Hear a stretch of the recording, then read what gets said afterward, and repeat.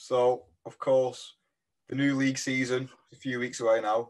Has it sunk in yet that you're going to be a Premier League player?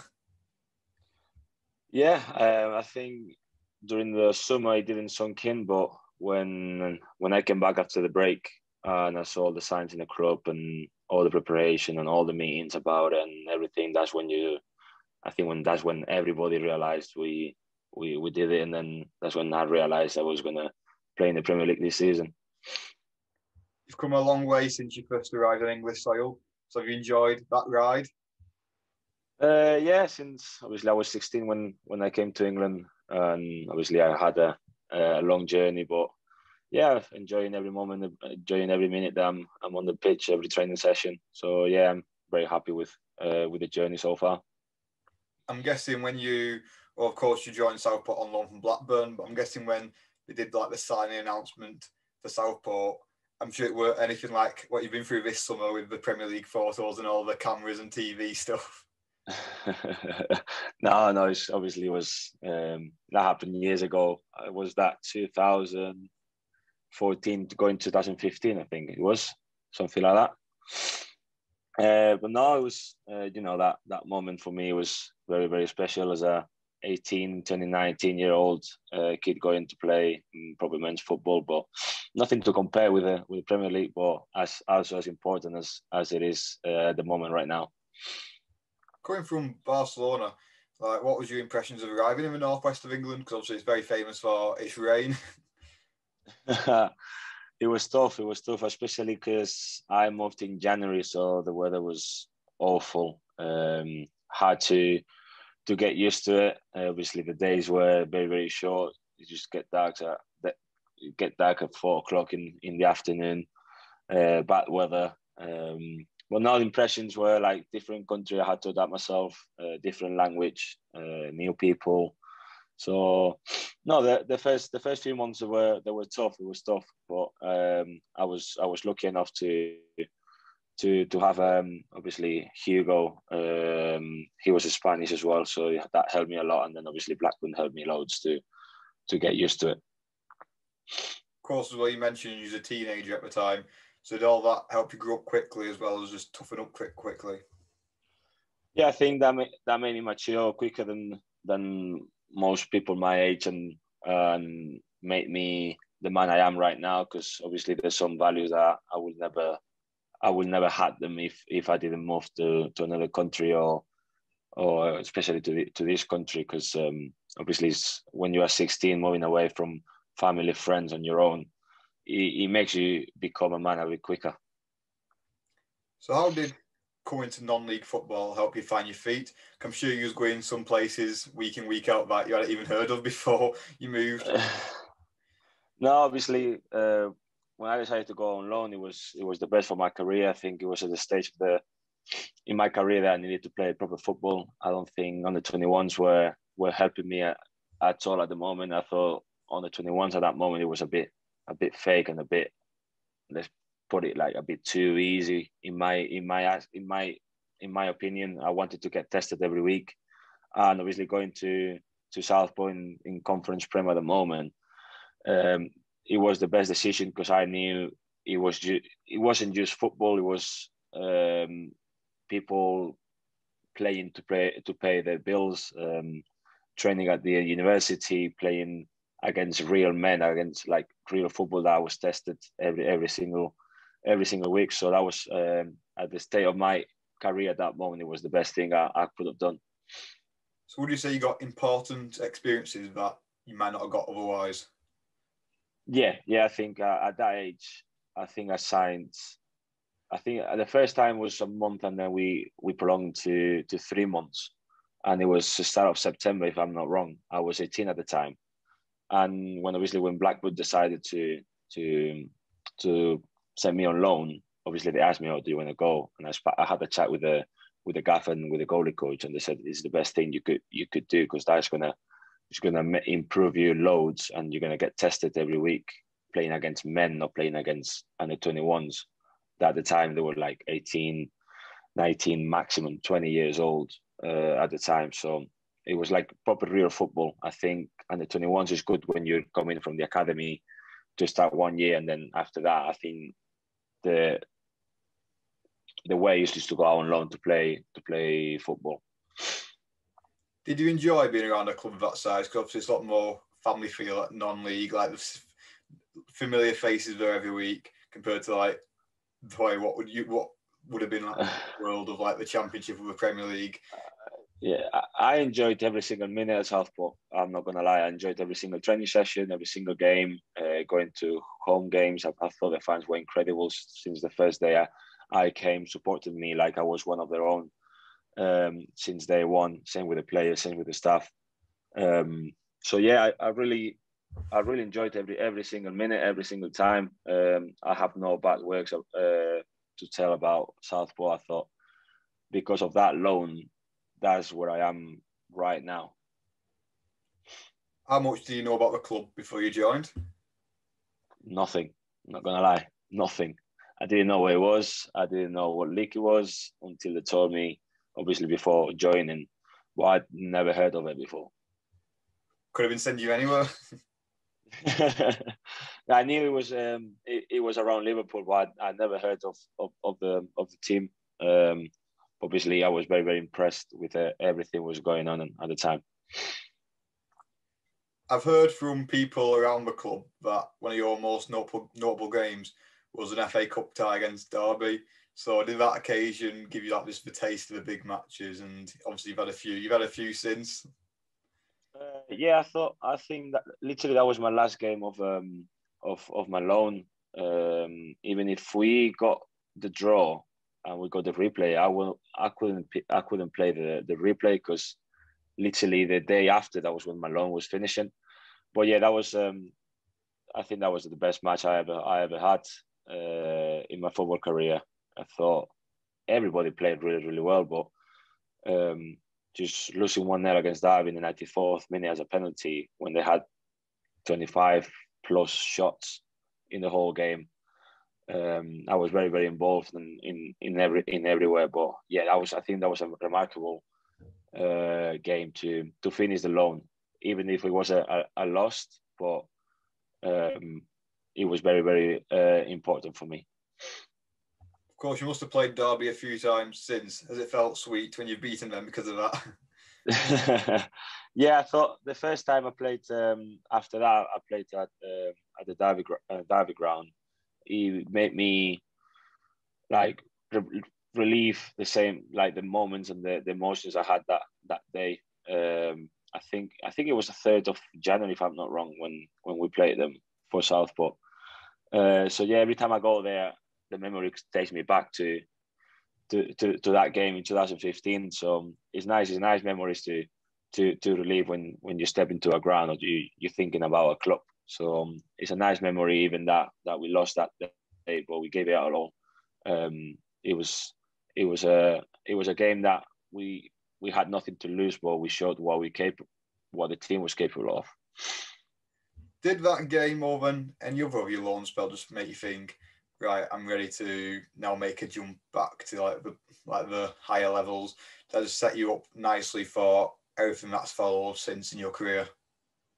Yeah, I remember after that game, I went back to Blackburn, and then the 21s were playing, and I wasn't playing because obviously I just played 2 days ago, and I remember the first team gaffer came to the game, and they weren't having a really good game.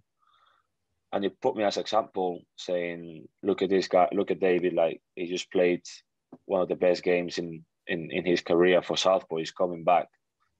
Take that as a role model to carry on playing and giving your all." And when I made my debut against Leeds, he said to me, "Listen, you earned this through your loan spell at Southport, and obviously all the hard work that you have put in this year." So I think that game in particular made me realise the gaffer that I was ready to make the step to the first team properly, and that's what made me play the last game of that season for Blackburn and start the next season as a first choice keeper. Do you look back on your time at Southport fondly? Because I noticed on social media still like some of the club's posts, especially when it's going back to that day at Derby. Yeah, of course, of course. Obviously there's some memories I will never forget. There's times that it's impossible to forget. And like I said before, that time at Southport, being on loan in the lower league, and knowing that obviously the bonuses for a winning, it was important for the lads because they had bills to pay, they have kids, they have another work on the side to carry on living their lives. That made me realize how lucky I was to be playing as a professional level and a club as big as Blackburn. Because obviously first day I went to training, I didn't know what to take. I didn't bring my towel. I didn't bring my kit because obviously I was used to get my kit clean, get my towels at the training ground, and I was like a little bit lost. So that made me realize that how lucky I was, and it made me implement my values to think shit. It's not as pretty as it looks on the outside. So it made me just realize a lot more that it's just not just football. It's more into it. Do you feel like more players like in the top few leagues need to see like this more gritty side, or like that for some people it is just life like alongside work? It's not always both. In my opinion, I think young lads coming through, they should see that side because they will realize how lucky they are to play football in a good club, or how lucky they are to be where they are. But when you go down and you experience by yourself, when you have to clean your own washing, you have to bring your own kit, your own boots, gloves, make your own bag. And because I was used to, since I went to Blackburn, getting everything clean, everything taken to the games. I had my own jobs in the academy, blah blah blah. But I never used to clean my kit. I never used to take my own boots or gloves. It was also all in the skip and going to the ground or to the other training center for other teams with the band. So yeah, just something that it makes you mature and it makes you appreciate things a bit more. So I've been appreciating every single stay of my career because of my time at Southport. That made me realize and take precious of things that I wouldn't have done if I didn't go. Would you have been at Southport at the same time as Ben Davies, or did he come? No. No, I think he came before me, no? Or after? Can't remember. I know Jono was there before me as well. No, he wasn't there. Because they could get nine more players can get a Southport Premier League team. But of course, like people, another big stories is like Ian Wright or like Jamie Vardy for like players coming from non-league. I know it's a bit different with you being on loan, but are you like, is it nice to see stories like that, including yourself, like players working their way up? Is just a nice thing for other people to watch and think, right, I've always got this chance. Yeah, of course. I think that's important, and that's what it's football about. Obviously, I've got a teammate here, Ethan Pinnock. He was playing non-league 5 or 6 years ago, and now he's a Premier League centre back and one of the best centre backs I played with.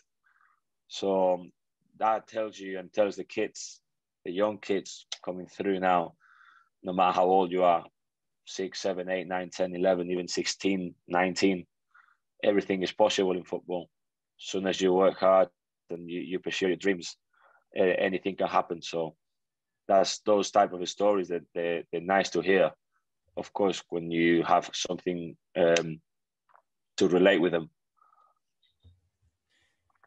Would you say you're quite a patient person, like just waiting for your chance? Because obviously at Blackburn, like even when you were back off loan, you still waited for the next season to become a regular number one. So you think it was like working hard and waiting for your chance? Would you say the like values that you hold? Yeah, I think so. You know what? Since I was young, I always like to work hard. If I don't work hard, I don't enjoy football. And I know working hard and giving my all and learning and watching clips and all that stuff, I knew my chance would come at some point. And I knew one time I was going to play in the Premier League, no matter how long it would take me, but I was going to do it. I was going to make it. And there we are now. We got promoted last year. And that was one of the aims that I put myself when I came to England. So I'm not moving from here until I play in the Premier League. And all that hard work has paid off, obviously. As a kid, moving as a 16-year-old, moving countries, different language that I didn't know any of English by then. And leaving everything for a dream, and obviously accomplishing that dream is something that we'll never forget. Then obviously after establishing yourself with Brentford, you moved. Maybe this is a step that took you one step closer to your dream, joining there, because both yourself and the club have gone from strength to strength in the last few years. So you must really be enjoying your time there, and also just happy that you made that move. Yeah, of course. I think when I moved to Brentford, it was an opportunity for me to carry on my career. I felt I was too comfortable at Blackburn after 7.5 years, and I needed to get a new challenge with a team that plays up from the back and like my style of play. And I think that's why they wanted me to sign. And obviously the club is on a rise. You can see as soon as I stepped the foot on the door, you could see that the club is it wants to move forward, it wants to improve, it wants to be a big club. And I was very, very impressed when I arrived. And yeah, of course, we've been getting better and better and better, and hopefully this year it'll be even better. From what you've been saying, like it seems like you yourself and the club's values are very, very similar. Because of course, obviously you was at Southport, a small club, then at Blackburn, but then you made that massive jump. Like even moving to London is a big jump. It's like you never want to play the safe option. You always want to just push yourself as far as you can. Yeah, I like to live with no regrets. I like to make my own decisions, and if I make a mistake, I make a mistake, and if it goes well, that's happy days. Well, I'd rather live off no regrets and trying stuff than don't try it just in case I'm gonna fail. So that's how it should be. Because if you don't try, you don't learn. If you don't fail, you don't learn. And that's the only way to success, in my opinion. Of course, you must have a lot of fighting spirit there because you lost one playoff final, but then you bounced back straight away the year after. Did you always have confidence around your group that you would always come back? That it was never in doubt that, oh, this is our. For some clubs, they think that's our one chance gone. Or did you always know we'll be back thereabouts next season? Yeah, I thought that was a hard. Obviously, it was tough to take. Obviously, losing against Fulham a year ago, but we knew if we did our job, obviously with the help of the staff, the gaffer, and obviously all the club, we only had 13 days off that season, and that when we came back, we felt like we were coming into a cushion, like mentally, it was very, very tough to let that go, but that's what we had to do to move forward. And I think the staff and the club made a great job to implement that to the players, because obviously it's hard for the players, but obviously it's hard for the staff as well to get through that. And having the season we had last season, going 21 games unbeaten, getting top of the league and then losing 3 games in a row, and then not seeing that we were getting the results that we deserved, and having another playoffs. And as soon as the playoff came,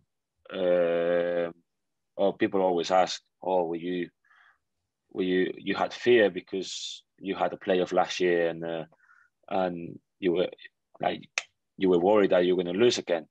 And we always said the same. We said we have a 1 year more experience than what we had last year. We never had that experience from players. But we this year, most of the players have already played in the playoffs, so we knew what we had to do. And going to Bournemouth, losing 1-0, playing at home after 10 minutes, again, just seeing yourself down 1-0 again, so 2-0 in aggregate, and then beating them 3-1 at home. That was the character that we shown the whole season, and that we never give up. Plus, just looking back at your own personal journey, always keep confidence in yourself, because like you can just always think. When I first arrived over here, I was playing cold winter's nights at Hague Avenue, but now I'm going to Wembley. So is that just always like confidence, a positive way to look at things? Like there's always one step further you can take. Yeah, I think it's not just that. It's just, I think, believing in yourself, believing that you're good enough to play where you are and to go even further. I think thinking highly about yourself is important, because if you don't think highly about yourself, nobody will. And just having that confidence about yourself while you're having a tough moment, or you're having a good moment, like you're having 3, 4, 5, 6, 7 good games in a row, but maybe you make a mistake. It doesn't matter. Everybody makes mistakes, and obviously looking to play at Wembley is a dream. It's a kid. You dream that when you're a kid to play those type of games. So you have to be confident that you're good enough and the team is good enough to accomplish the dream or the goal. Really, you've got to mind you, gets the best out of everyone, gets everyone enjoying themselves. So what are your aims in the Premier League? And are you just like excited to get going, especially when you've got teams like maybe like Leeds from last year? They went up and they just played their football, carried on, didn't let promotion affect their mindset. So do you think you're going to be a bit similar to that? To be fair, we haven't talked about what the aims are or what we're going to do. We're just going to be ourselves, still playing the way we played, still attack, and still taking game by game, training session by training session, and we will see where we are at the end of May. And obviously, we want to do well. We want to stay up. So that's just we don't going up to get relegated again. We want to do the best and just leave a signal in there. But obviously, taking it game by game, and we can wait to start in 2 weeks' time. We're just roaring to go. Come back first game of the season, and then obviously the big games around the season, like going to places like Old Trafford, the Etihad, Anfield. We just be thinking about especially on Merseyside, we just be thinking about your journeys and how far you've come.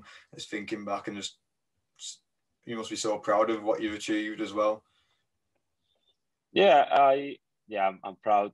But I couldn't do it without obviously the people around me, my family, mom, dad, brothers, and my friends, my teammates that are around. So it's a proud moment for everybody, especially to play in the Premier League, which that was the aim since I came to England.